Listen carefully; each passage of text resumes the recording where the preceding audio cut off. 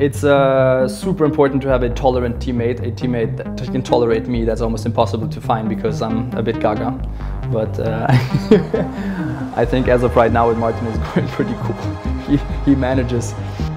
As he always says, I am a test of the gods. God sent him here to test me out.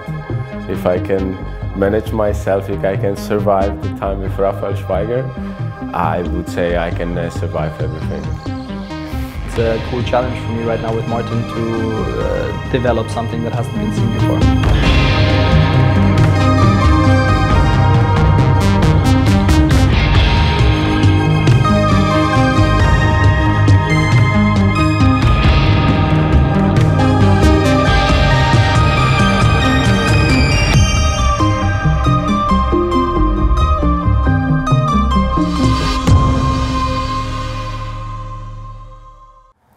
So the training days are usually mainly about the flying, but we have, of course, we have something on the side, how we are trying to improve our skills, our physical skills, our mental skills. Martin is a very athletic person, so it's good for me to see someone train hard because it makes me also train. He's super eager to train in the tunnel all the time, you know. When I'm lazy and I'm saying, man, let's please cancel the next session because I'm so tired, he pushes me to continue on. So it's good, you know, it's what you need. Rafa really likes trampolines, for example. He is trying to understand the movements on the trampolines because it's really very similar to this. I'm a little bit more into like physical workouts. I really like to improve my body, my strength, and I really like to do a lot of running, a lot of physical workouts. I've had quite a few teams and they were usually based around more the idea that you've got some good flyers and they come together and they want to fly together.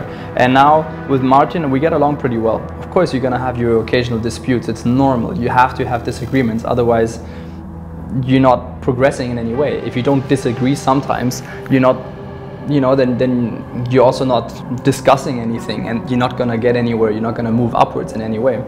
That's the nice thing. It's not like, okay, you took a lead, you go, but it's still, you know, chasing each other, for challenging each other, learning from each other. It's, I would say that's the way you want your teammate to be. I believe there's a lot of mutual respect, which is very important. So if I have to say something, he usually listens to it very carefully and vice versa. It's a really good equal effort. You know, we're putting kind of the same amount of effort in, thinking about it a lot. If I have a really good idea, he usually upgrades it or updates it in the same way around. If he has a good idea, usually I find a better version of executing it. And that's what it's all about to be in a team, right? You try to help each other to make it better.